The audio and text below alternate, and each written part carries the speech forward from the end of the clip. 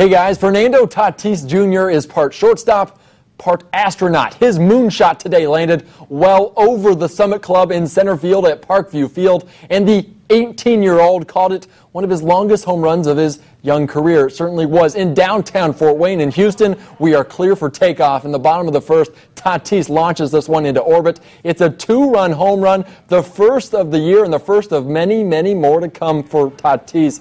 That's Major League Pop. This is minor league fundamentals. A simple pop-up isn't so simple. The Hot Rods error allows the runner to reach base for the TinCaps. He wouldn't come around, though. And speaking of, Jerry Keel made Bowling Green look even more foolish. He struck out not one, not two, not three, but 8 over 6 in a third innings of work for him. And it's still 2-0 in favor of Fort Wayne into the 7th inning.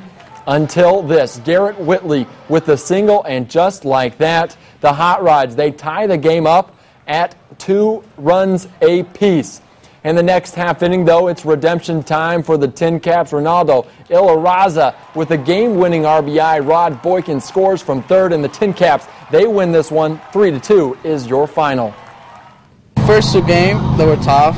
You know, I was trying to do my best and didn't have the result I wanted, but now last 2 games I've been pretty good and I'm coming back. I like it pretty much. It feels great, the fans are great too, and yeah, I love it over here. It's an energetic group. Anything that happens like that, especially with those younger players, they feed off it.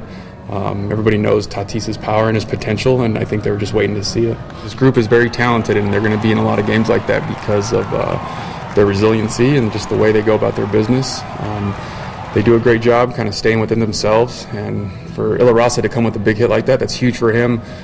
He's kind of one of the younger guys on the team, and it's nice to see him contribute on that side. The TinCaps host South Bend at Parkview Field tomorrow. First pitch is set for 7 p.m.